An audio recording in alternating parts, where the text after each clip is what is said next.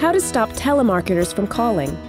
They drive you crazy and don't take a hint, but there are solid and legal ways to deal with telemarketers, short of disgracing yourself or getting arrested. You will need caller ID, bluntness, a disconnected phone message, formal letter writing skills, and registry on the Do Not Call list.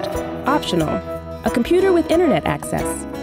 Step 1. Purchase a phone with a caller ID feature. Let any unrecognized calls go to voicemail.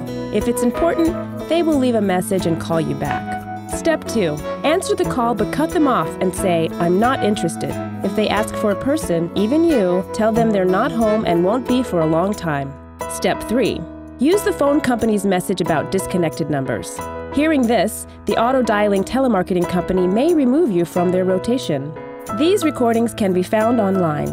Online sites offer software to track telemarketers and their numbers and give you the opportunity to register a complaint. Step 4.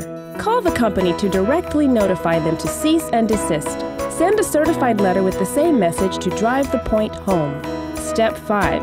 State clearly, "Put me on your Do Not Call list." They are required by law to honor this for 10 years. Request a written copy of this policy from them, which the law obligates them to provide. Register yourself officially at donotcall.gov. Step 6. Interrupt their spiel and ask them to be respectful of your privacy. Be polite though. After all, they need their job and are not the ones orchestrating the invasion. Did you know, by law, telemarketers may only call between the hours of 8 a.m. and 9 p.m.